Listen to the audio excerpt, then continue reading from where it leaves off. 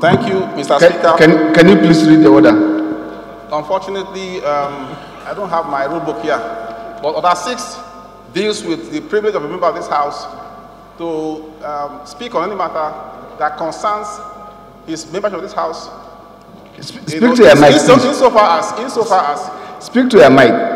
Okay, I'm doing that, sir. Order 6 deals with the privileges of a member of this House. So I'm coming under all the paragraphs of Order 6.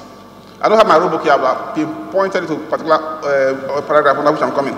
I think it will not be out of order. Privileges can come at any point as we are sitting. So get the appropriate order, because it is not only one clause. No, just a... Fine. With your permission, sir, can I go ahead? Go ahead. All right, sir. My name is Solomon Bob, and I'm from River State. Mr. Speaker, we say this is a people's house. And as a people's house, we should not deliberate in fear or fear to deliberate. Part of my duty as a member of this House is to call attention not just to the pedantry of legislation, but to habits and conducts of public officers that are likely I want to beg you to please speak to your mic so that we can all hear what they are saying. Speak to your mic. I'm sorry, I thought you were hearing me. I said part of my responsibility as a member of this House is not just to speak to the pedantry, that is the fine print of legislation, but to call attention to such matters, actions, utterances of public officers that are likely to endanger the oneness and the well-being of this country. And I'm saying this with regard to the utterance of Attorney General Abubakar Malami yesterday on TV, Channel TV, reported today everywhere, both in the mainstream and social media. And the utterance is to the fact that he tried to analogize the proposed ban on open grazing so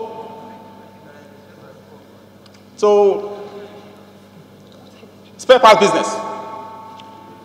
Mr. Speaker, and they tried again to suggest that the proposed ban amounts to an infringement on Section 41 of the Constitution, which deals with freedom of movement. Those two arguments are ingenious, irresponsible to say the least, with due respect to him, and unfortunate. Mr. Speaker, open grazing, proposed open grazing ban, to compare it to the business of spare parts. It's incendiary trope. It is also loaded with ethnic slur.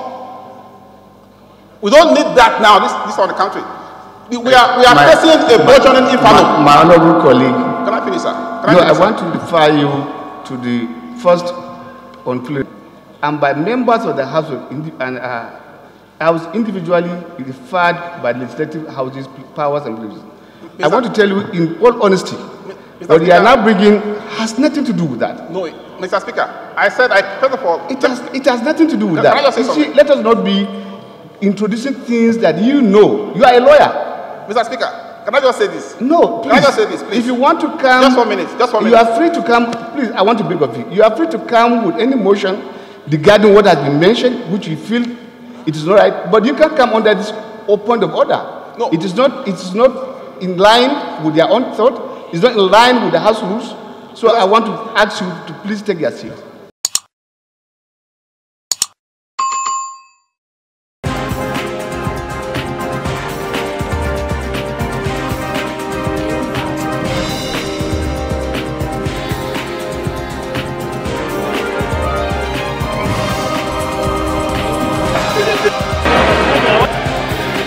Please, the Grazing.